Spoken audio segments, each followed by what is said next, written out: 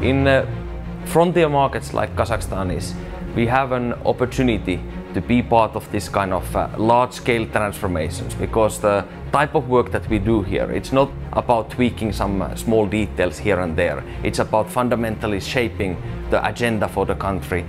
I'm very proud of the progress that Kazakhstan has made since its independence, and I'm very excited that I have an opportunity by joining McKinsey to make a direct contribution to its further development in the future.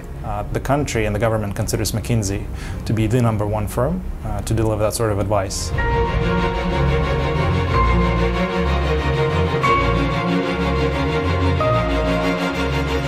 This is a rapidly growing market, extremely centric for the future growth, and we as a firm can be the first ones here to provide world-class professional advisory services for our clients. The moment where it's already considered not a developing country, but a country in transition, and so the decisions that the country makes at this point in time are very important. McKinsey wants to be the first in these new markets, the first in these new geographies. I think one of the biggest reasons to work in emerging markets is just how much impact whatever study you're doing is having on the people who live and work in the country.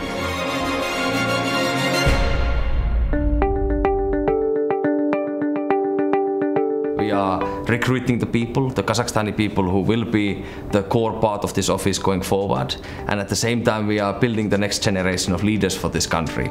Being the first consultant in Astana office, it's very exciting to think that I have the opportunity to try to make the first local partner as well. It feels special to be part of something like this, to build an office in Astana in Kazakhstan. I never in my life thought I would be going to Kazakhstan, and I feel like at McKinsey you should try to get out of your comfort zone as much as possible.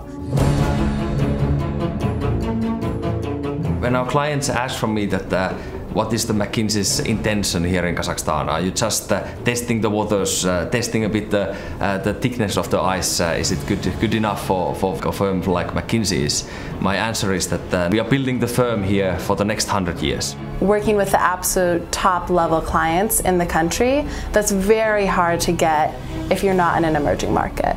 McKinsey typically is hired to solve some of the world's toughest problems, and so I think having the opportunity to solve some of Kazakhstan's biggest problems is very flattering and very exciting. It felt from the beginning, and it still does feel like it's a startup. So you are creating something new and something exciting. The type of the work that we do here in Kazakhstan, it's very fundamental, and it will influence every Kazakhstani's life for the next 40 years to come.